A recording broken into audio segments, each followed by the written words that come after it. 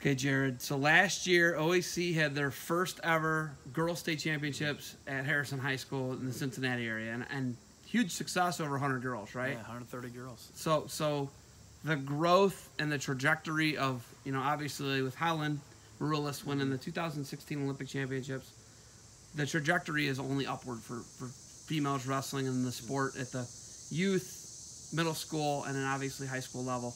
OHSA hasn't jumped on board yet, but a bunch of other state associations have. Let's talk about what you guys are doing, what your commitment is to girls wrestling here in the state of Ohio. Yeah, last year was the first year, went really well down at Harrison High School. This year, coming year, 2019, we're putting it at the Cavelli Center, putting the youth, the junior high, and the high school division there. So it'll be the weekend of the junior high state tournament. We're putting them, right along the boys, the junior high state tournament, Cavelli Center. Big stage for the girls. We're looking forward to it. So they could do both divisions at because it was at the same weekend as the grade school state championships at Harrison.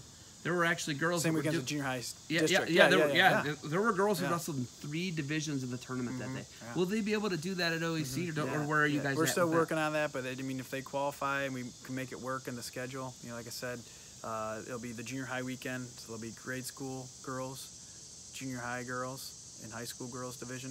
Obviously, that 6th grade division, you can wrestle in the grade school or the junior high, and then you have the junior high state tournament going on. So, if the schedule allows, we want them to get all the matches they can.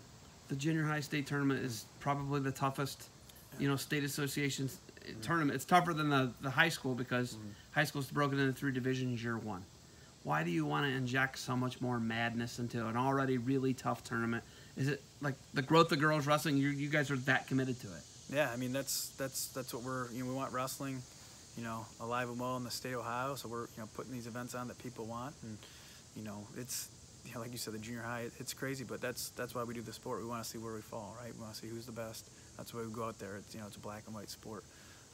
But we do have the divisional state tournament now too, kind of a different change of pace where you wrestle guys within your future high school divisions. But so the school size based on your school size. So if I'm a Graham Falcon, I'll be D2 at your divisional. Yep. I won't have to worry about wrestling a St. Mary's guy or St. Ed's guy because those are divisional 1, 2, and 3 that we just named. Correct. So I like the concept of your divisional state as well. Now it moves from Harrison.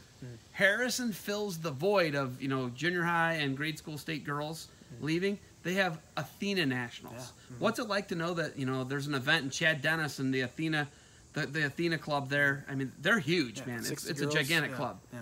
What's it like knowing that they filled the void and they still got it rocking down there? Yeah, they definitely know what's going on. They have it going on for sure down there in that Athena Nationals. But year 2 this year coming for it, and they do a great job. Chad Dennis and Josh Sassby, with Barbarian, promoting the girls wrestling down there. They're doing a great job, and it's it's good knowing there's people like that promoting the not just wrestling but girls wrestling and Ohio wrestling. You guys have great partnerships. Speaking of partnerships, they're going to have Barbarian Nationals as well the day before. They're in conjunction. Athena and Barbarian Nationals are 2 days together, right? It's like one tournament, same venue. Correct, but when you look at the relationship, the business relationships you guys have built, that's incredible to me. How important is it for you guys to work with wrestlers, but not only wrestlers, but 2 of your strong relationships are obviously Barbarian and then Defense Soap. What's it like having those relationships with and knowing those guys are wrestlers, and what's it like dealing with them? Yeah, I think you asked me this back at junior high state or one of the state tournaments, but it's when you're working with wrestlers, who you're working with. I believe I said then you walk through their shoes, but you and I know each other, right? For how many years? Because of wrestling, right? 30 miles apart, grew up by each other and knowing each other, know each other's families.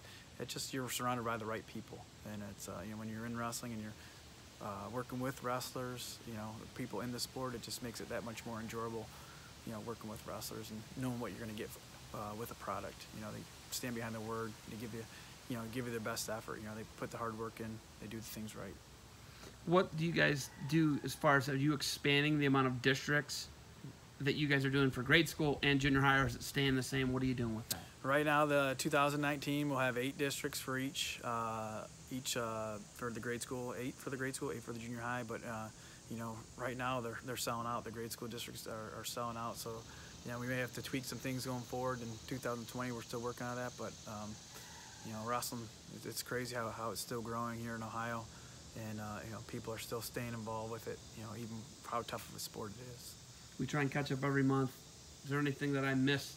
You know, I always talk to you a lot, I communicate a lot, but Yeah. what's something you want people to know about what's going on at OAC, what you guys are trying to do? No, just, you know, like I said, that divisional state this year and the girls state, a lot of new rules and new things we're adding to it. You know, putting money back into the website, making that better each year, and you know, we're excited for another wrestling season coming up.